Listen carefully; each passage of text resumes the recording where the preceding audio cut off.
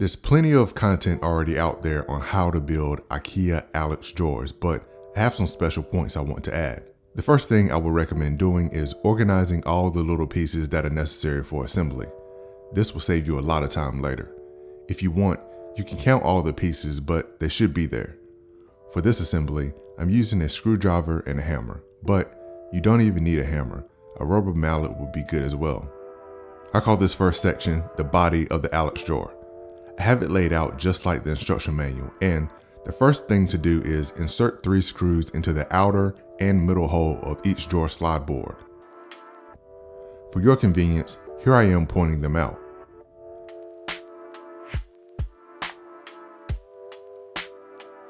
Then use a screwdriver to firmly screw these in.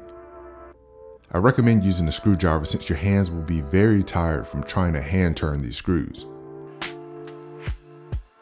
Now keep in mind, this is where the wooden dowels go when it's assembled. Now repeat the same process on the other drawer slide board. For the backboard, the wooden dowels need to be inserted next. Again, for your convenience, I'm pointing to where these must go.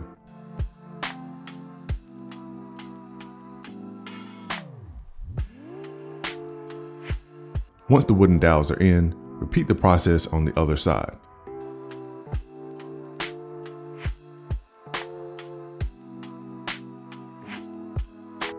When that is completed, the backboard has to be placed on the panel.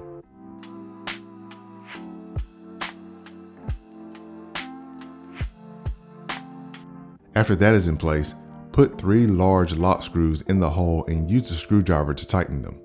This will pull down the screw from the connecting board and help lock it in place.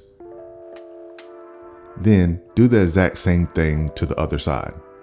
Now this is one of the important parts where you could mess up because you need to make sure you have this set up in the correct orientation before adding the top and bottom boards. You can see I twisted the Alex drawer around for your convenience so you can hopefully see what I'm doing more clearly. How do you know which is the top and which is the bottom? Because the drawer slides with the least amount of space in between the sliders are for the smaller drawers, and the smaller drawers go on top. That is how you know you set this up in the correct orientation. When attaching the top and bottom, you have some flexibility here. If you want the Alex drawer to be a standalone drawer, assemble it with the smooth side on top.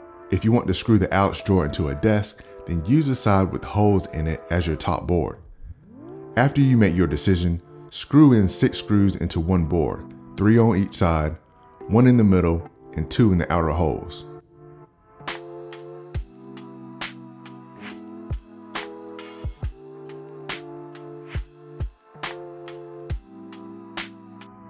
This is what it should look like.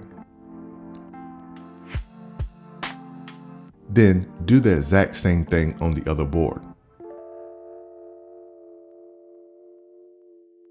As you can see, even with the screwdriver, my palm was getting tired. Now, when you're done, it should look like this. This is a good point to check your work because this is where I messed up. You can see I overlooked this step and didn't put the wooden dowels in when placing the top board on. Let's fast forward to the end where I had to take the drawer apart to put the dowels into the top board. The drawings say to have the wooden dowels on the other board, but it's all connecting together in the end. In this case, just go by the manual.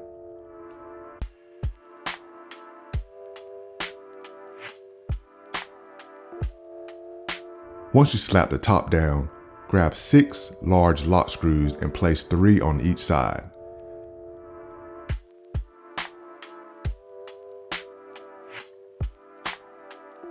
Again, use a screwdriver to lock the screws into place.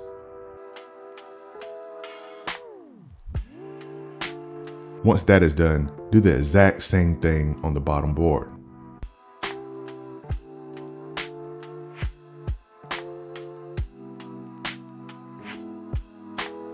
When you're done attaching the bottom board, make sure you flip it back over because now it's time to assemble the drawers. I'm going to start with the large drawer first. This is what the front looks like, and this is what the back looks like. Next, we're going to take 4 screws and put them in each of the 4 holes and tighten them with the screwdriver.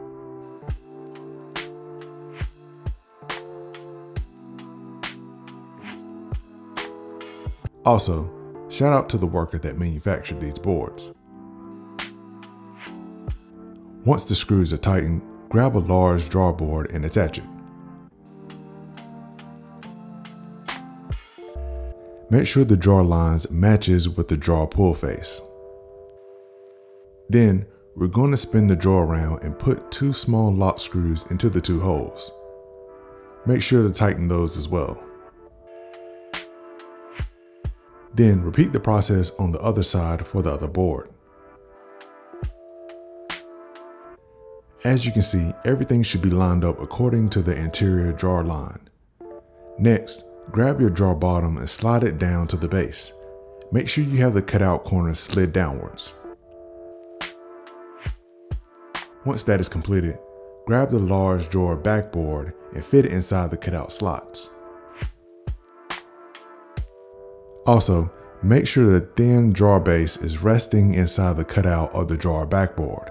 Once everything has a snug fit, grab 4 of the plastic looking screws and put them into each hole. 2 on each side. Then, grab your hammer or a rubber mallet and give it a few taps for it to go in. When you're done, this is what it looks like. Everything should feel sturdy and not loose or wobbly. Now, simply repeat the process for the other 2 large drawers. When assembling the smaller drawers, you follow the same process except for one adjustment. You only use 2 screws per drawer and they go in the top hole on each side. The bottom hole on each side is used for a wooden dowel. Once you have the sideboard and the drawer face connected, the rest of this assembly is the same as the large drawer.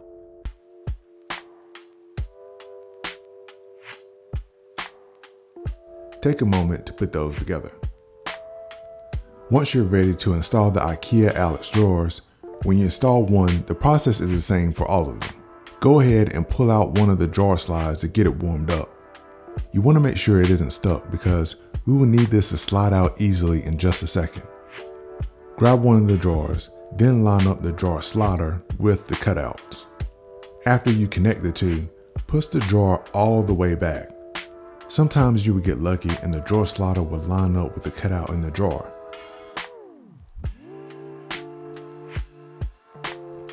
If it doesn't line up, you need to push the drawer slide forward until it hits the base of the drawer front. This must be done in order to line up the 2 screws we need to screw in from the interior. Here are what those 2 screws look like. Place both screws into the only 2 holes in this drawer, 1 on each side. Once that is completed, you've successfully installed the first drawer. Give it a few pulls to make sure it operates correctly. Then, once you're done with all 5, this is what the final product looks like. Be sure to replay any part of this video you get stuck on. I'll keep notifications on for this video, so if you have any questions, ask in the comments below.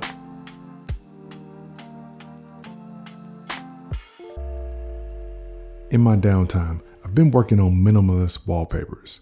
Here's the current one I'm working on that is nowhere near finished. Be sure to check out www.visionarywatch.com/blog for current wallpapers. While you're there, check out the gear section to see what gear I use for photography, videography, and to run this YouTube channel. I plan on giving back to the subscribe W gang in multiple ways in the future, so make sure you tap that sub button and leave a comment so that I can look back a year, 2 years from now and see who is really rocking with me. W gang, we out.